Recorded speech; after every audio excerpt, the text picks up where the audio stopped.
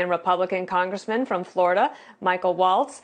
Congressman, I know that because you served in the war on terror, a story like this, one about Sergeant Major Thomas Payne, really speaks to you. And let's get your reflections on that today. Yeah, thanks, Dana. You know, I'm so thrilled that President Trump is bestowing the Medal of Honor on Sergeant Major Payne. These are the types of heroes America needs to be celebrating and needs to hear about because they truly operate in the shadows. They are the quiet professionals. Sergeant Major Payne was on his 17th tour and still going. We lost Sergeant Major Master Sergeant Wheeler that day, that's buried in Arlington. But we still have special operators right now as we speak, Dana, in 60 to 80 countries on any given day. This fight isn't over. The extremists will hit us again if they are allowed to. And kind of my mission every day that I wake up and what I call on every American is to be worthy. I wear this bracelet for one of the Green Berets that I lost in combat. But we all need to live up to their sacrifice and their family's sacrifice and be worthy of everything they've done. As we work through all these issues as a country, they are out there on that line, making sure we never have another 9/11. I want to show a picture of two of the people that you lost, two Green Berets that were under your command, Sergeant First Class Brian Woods and Staff Sergeant Matt Pucino.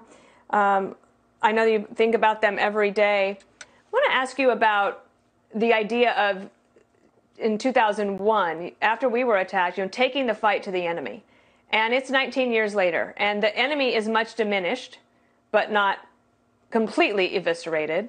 How do you try to talk to people, especially those in Congress or to your constituents, about the importance of keeping our foot on the gas here because we have to protect ourselves? Well, I mean, sorry, I still get emotional thinking about those two guys, but and so many others that haven't made it home, and they're not. You don't have to wear a uniform to serve. There were just so many heroes on 9/11. I was just at VMI, Virginia Military Institute, yesterday with the Vice President. Those future leaders, that Corps of Cadets, have no memory of what happened that day.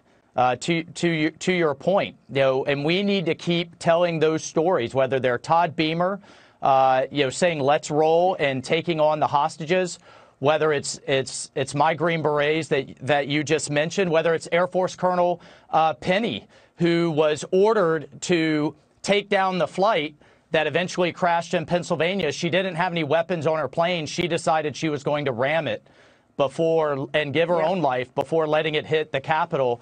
All of those stories, I think we have a duty to continue to tell, but that we also have to remember back, whether it's those terrorists or now, we're all Americans. At the end of the day, they don't care. The enemy's bullets don't care.